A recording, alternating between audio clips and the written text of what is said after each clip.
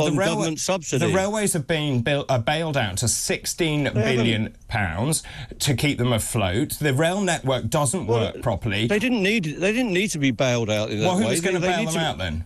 They needed to be subsidised because these private sector operators are ripping the country off by taking profit. While they were taking that subsidy, and our members worked all the way through that, by the way, that pandemic. Indeed. They paid themselves £400 million of profit from that subsidy, and the rolling stock leasing companies were taking £200 million of profit out of the system, where their trains were stacked up in the siding. So we've got a completely corrupt railway system, which the Tory party has invented, and then they claim they have to give those private sector operators subsidy.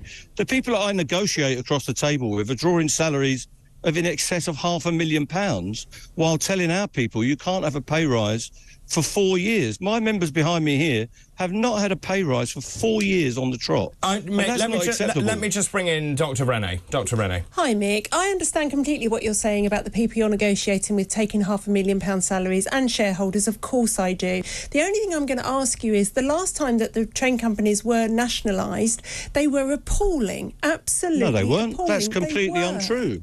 But they were. They didn't work. They certainly didn't work any better than they do now. They were always late. We never seemed to find a solution. They were completely... Well, this is just a cliche that you're bandying around that you've picked up from somewhere.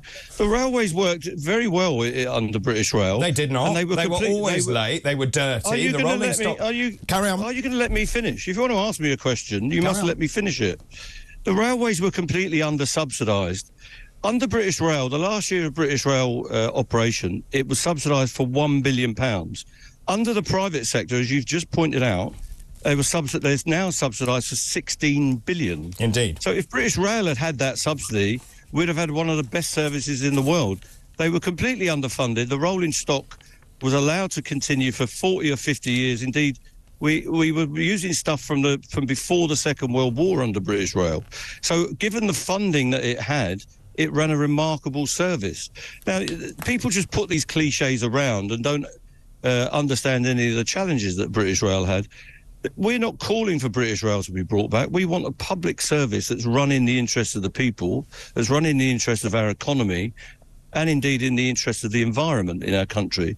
And we can get that if we get rid of these corrupt practices that we've got, where people are taking subsidy and delivering that to shareholders directly from the pockets of the taxpayer and the fare payer. And in the meantime, they can't run a service. This government has admitted that 5 of these companies cannot run a railway. That's why the Tories have renationalised them. And indeed, one of them, South Eastern, they declared that they could not be trusted with public money because they were cooking the books a couple of years ago. So it's hardly a panacea, private sector operation.